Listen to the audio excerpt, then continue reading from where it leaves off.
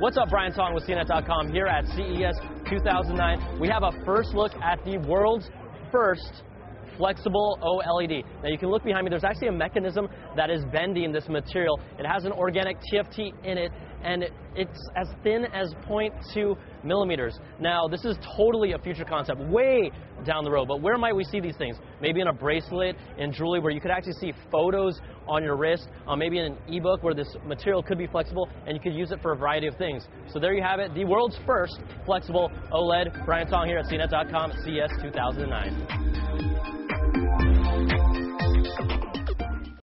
The Aquas Limited Edition series, with a design so thin, a contrast ratio of over 1,000,000 to 1, and a picture so realistic, it will change the way you watch TV.